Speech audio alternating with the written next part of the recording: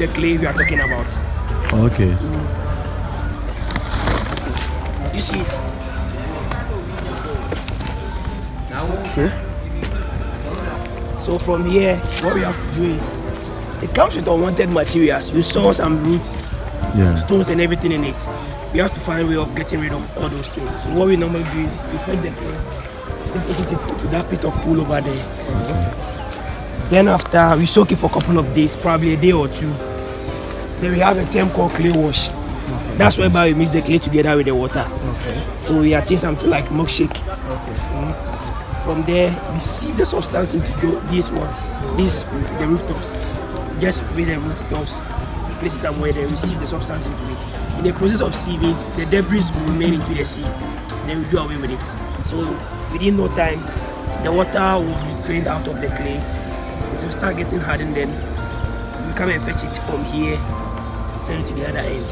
So we go there, then we take it from there as well.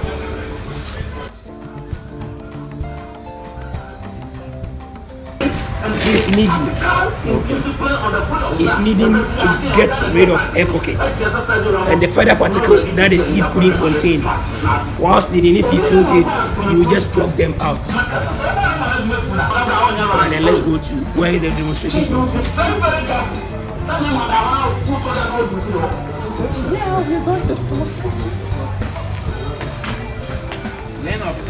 Here is the ball of clay.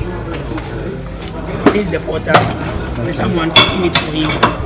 In order for him to work. They work hand in hand. Yeah.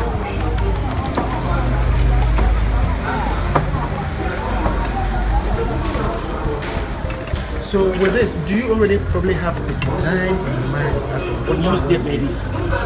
He knows what he's about to do. Yeah. But then if you come with your designs too, we just sketch it for him and he will design it for you.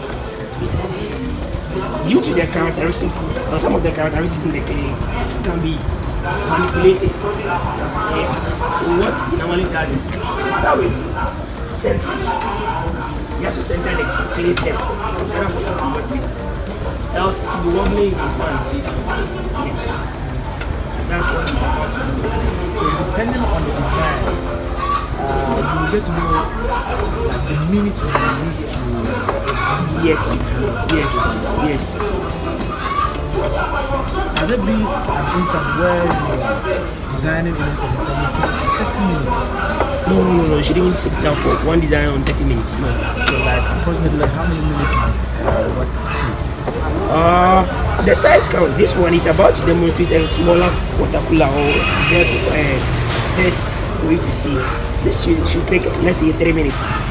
Within the next 3 minutes, you should be able to finish it. Others too, we do them in segments. Then we do joining, probably after the next day. And how many kind of minutes does it take to dry? Drying, as I told you earlier, the weather counts with the ceramics. Much depends on the weather. So apart from this specific clay, you can't use any other material to do it. It comes with its own characteristics. It has to be elastic. You know, it's the same ball of clay that he is manipulating to get the shape. With sand or with mortar, you have to do it by use either a molding method, whereby you use a tool to mold it. But here he's operating it with the sand, once the other one is cooking it for him.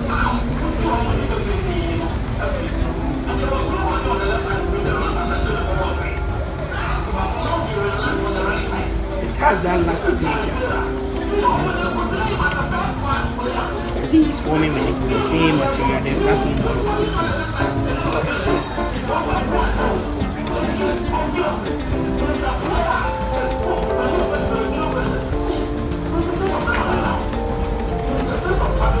You need a lot of experience in order for you to do this.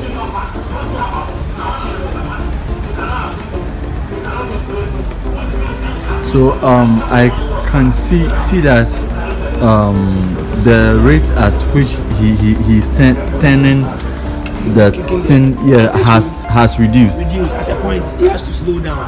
That's why, as I said, they cannot work without each other. Okay. Yes, they know how to operate the machine and the clay as well. All right. They work hand in hand.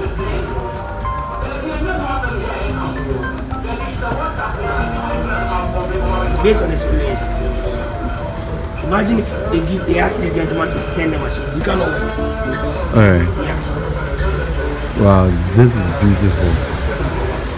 And it fits perfectly. Yeah. Wow, I see. So is there a history behind this?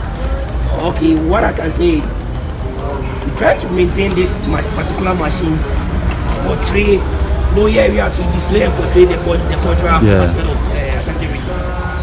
This is to portray parenting. There are certain instances whereby you can use only one machine to do it. But here we portray parenting. Let's assume this is the mother and this is the father. They are working hand in hand to bring up a child.